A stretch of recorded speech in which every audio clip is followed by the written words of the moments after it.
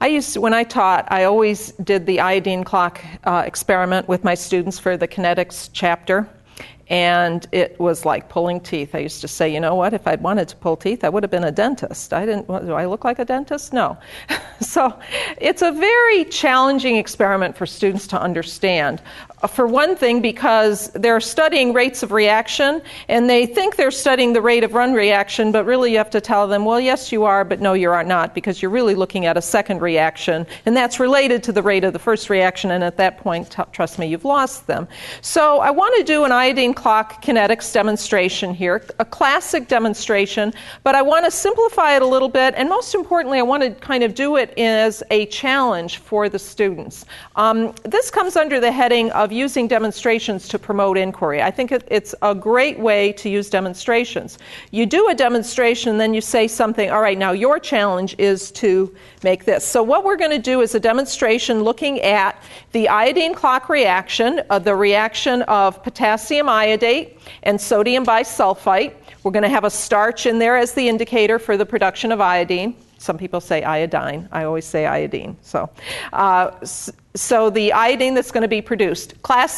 It's called a clock reaction, as we know, because that blue color, due to the formation of iodine and the iodine starch complex, basically is very sudden, and it's like an alarm clock ringing. So the demonstration utilizes 3 different concentrations of potassium iodate. The concentrations of sodium bisulfite and starch and water will always be the same. Well, not the water, but the sodium bisulfite and the starch. So what I have pre-measured here, I'm going to do 3 runs as part of the demonstration, and then we'll come to the challenge part. The 3 runs I've pre-measured the potassium iodate and distilled water so that the total volume of this, which we'll call solution A, is always 200 milliliters. So, and I've written these on the board, or at least Scott has written these on the board. So why don't we review them just briefly. Solution A, 0.1 molar KiO3 with water. The total volume of those two is always going to be 200 milliliter. Clearly what I'm varying then is the potassium iodate concentration within solution A. We mix solution A with always solution B, right? That one's easy. So solution B has sodium bisulfite, starch, and water. And again, we've got those pre-measured there in certain amounts, and those are written in the handout. And the volume of that is always going to be constant. So I'm going to first dilute, and in the first one here, I've got 50 milliliters of KiO3 and 150 milliliters of water. Here we're going to pour the 50 milliliters of potassium iodate. Make sure we get about all of that. Now we're doing a kinetics demo, and so it is important here for our concentrations to be correct, so I'm trying to be as careful as I can. But, you know, just the way we're doing, if this were done, you'd want to pre-measure all of these so that you're not having to measure as you're doing it. Let's just stir that. And you know what? Let's just mix all of our solutions already. In the second one, I've got 100 milliliters of potassium iodate. That way we can get these graduated cylinders out of the way. And 100 milliliters of water. But I think it's important to see this so that you know, I'm not making it up in terms of the amounts that we're using here. And in the last one, I've got 25 milliliters of the potassium iodate. And 175 of the water, just checking, right? Because you never know. All right, let's get those out of the way so that we can focus on the beakers there. I'm going to add a stirring rod to each just so that we're treating each one exactly the same. And I have 3, or actually 4, but measured amounts. These are my solution B, remember? And this has 10 milliliters of sodium bisulfite, 30 milliliters of starch, and 40 milliliters of water. Those are pre-mixed. Remember what we're going to do, Scott, is as soon as I add it, you're going to start timing, right? And you're going to stop timing as soon as it turns blue. Do you have a good view from there? Yes, I do. Okay, so as soon as I add it, you start timing. And we're waiting for the appearance of the blue color. It's not really necessary to stir. I just do it in the beginning there just to actually do everything the same. Okay, what do we have? 11? Mm-hmm. All right, so let's put that on the board.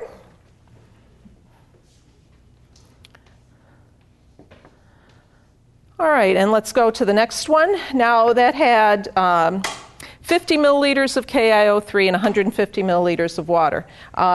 Again, when I pour, you ready? Mm-hmm. You cleared your...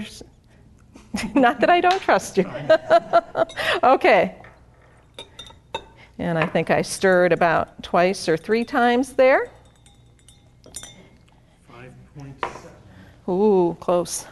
Boy, and is that good in terms of, now what would we have expected? Okay, but you know what, let's not go with what we expect. Let's do the experiment. That's always better to do the experiment first. Okay, but let's make a prediction. So I had 50 milliliters here and 150 milliliters of water. That took 11 seconds. I then doubled the concentration of the KiO3. What happened to the time? When I doubled the concentration, the time fell almost exactly in half. You're good there.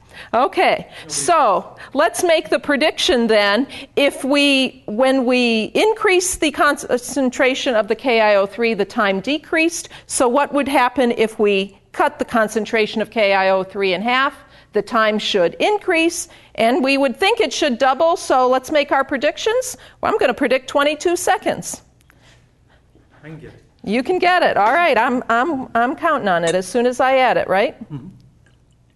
All right, and I just to always do the same thing. I always stir that about 3 times. 22 seconds is a long time if nothing else is happening. Did you find that in front of your class, you know? Let's just wait a minute for this color to change. A minute, long time. Are we ready? 24. Okay. What we want to do next is plot some of this data. And as I'm plotting, though, Scott is also going to calculate 1 over the time. So I'm first going to plot at the easel. Okay, and the reaction times. We had, and I've got here on the bottom, volume of KiO3. So I don't even need to calculate the concentration if I just go by volume. And the reason I can do that is because everything else was constant in all of these. Right? And so as long as the total volume was constant, I don't need to calculate the concentration. So the first one was 50 milliliters, and that took 11 seconds. And 50 and 11 is going to be right there. Okay. And 5.7 seconds was at 100. This is exactly 5, so that's 6, so it's right about there. And I'm making these a little bit big because obviously I'm not using a straight edge here. And then 25 milliliters was 24 seconds. 24 seconds is here, and 25 is right in the middle there. Okay. So, can you see those points well? Okay, we can see those points, and I don't know about you, but that's not going to give a straight line no matter which way we go. So let's instead plot 1 over T versus volume. And if you can, let me see. The first one had 50 milliliters and 0.091. 0.09 at 50. This is 0.09, 0.1, yes. So 50, 0.09. 0.091, right? Mm-hmm. Okay. All right, and the next one had 0.18, and that was with 100. 0.18 at 100. 0.16, 0.18 is right here. And what's the last one? 25 and 0.042. 25. This is 30, so 25 is in between. And 0.042, is that right? Mm-hmm. Correct. 25.042 is going to be right about there. Well, even without a straight edge, that looks a lot more like a straight line. The challenge for your students, and depending on how you're doing this, I would probably, without telling them to do this, I would just say, okay, plot both of these. Because your challenge now is to give me an iodine clock that will ring in exactly 20 seconds. Okay? So the first thing that I'm going to do is, and you wouldn't tell them anything else other than, okay, you've plotted these two things. Which one is going to give you a better way to predict a clock that will ring in exactly 20 seconds? Is that what I said? 20? Okay. All right. Well, let's try to draw a curve through these lines. And it's pretty easy to draw the curve through there. We don't know quite what it does there, but here, well, if I continue that as a smooth curve, it would go something like that, okay? This one's a little easy, and one of the reasons this is easy is that 0, 0 is a point. I always love it when 0, 0 is a point, so that means I can draw a line through all of those, and again, without a straight edge here, but honestly, that's a really good line, even without anything. Okay, so the challenge to the students, and again, you're not going to tell them this, is which plot would you use to predict how much KIO3 you have to use in order to get that clock to ring in exactly 20 seconds? Well, the good news is that exactly 20 seconds is on the axis here, and so we could read across 20 and then read down, and that would be 10, 20, 30, 40. I'm going to call that 33 milliliters, is my prediction there. But, Scott, what is 1 divided by 20? 0.05. Okay. And so here my prediction is 33 milliliters. 0.05 is right here. And so I'm going to follow that across. Let me just draw that line. I'm going to draw this line too, just so you saw what I did there. That was 20 and 33. Here we're going from 0.05 down 20, and this is 24, 28, 32, 36. 24, 28, 32. Here my prediction is almost exactly 30. So you'd ask your students if the challenge is that you have to get that clock to ring within, and you can do the challenge however you want it, half a second, whatever. I would say a second is good enough. Which prediction would you make? You only get one choice. And then you make the students make their choice and then run it, and you time them, okay? So which one do we want to use? I'm going to go for the 30, because the students would say, well, here I'm drawing a smooth curve, but I don't know exactly, I don't have that many points, whereas here I've got a really good straight line, so I feel pretty confident about that. Yeah. You feel confident? Do you feel lucky? No, not lucky. Okay, so we're going to give it only one shot as if we were the students, and we said we're going to go with 30 milliliters, right? Correct. Okay, so I'm going to take, and these were used for that. I do have the pre-measured sodium bisulfite. Oh, the challenge is on. Okay, potassium iodate. We're going to use, remember we always have 200 milliliters total of solution A. So I want 30 milliliters of the potassium iodate. And you know what? Just because we can, let's I want to beat the challenge here. I want to beat the clock, and I am at 30.00. Okay, that's the potassium iodate. Always good to check. And then I need 170 milliliters of water. All righty. Let's see how we do here.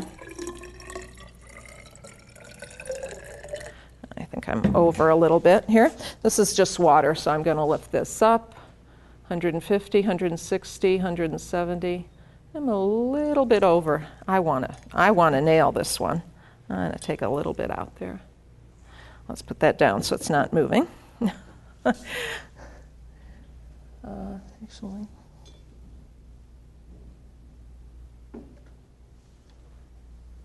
All right, close enough. Let's go for that. All right, so I need to mix the potassium iodate and the water.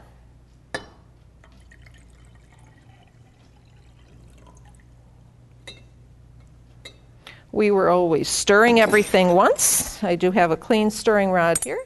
It's glass instead of plastic. Let's hope that doesn't make a difference, right? All right, and when you're ready to start timing, all right, let's add solution B. I'm going to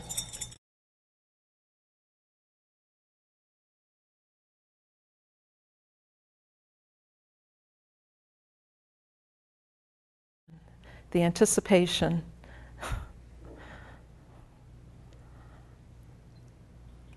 20.7. Very good.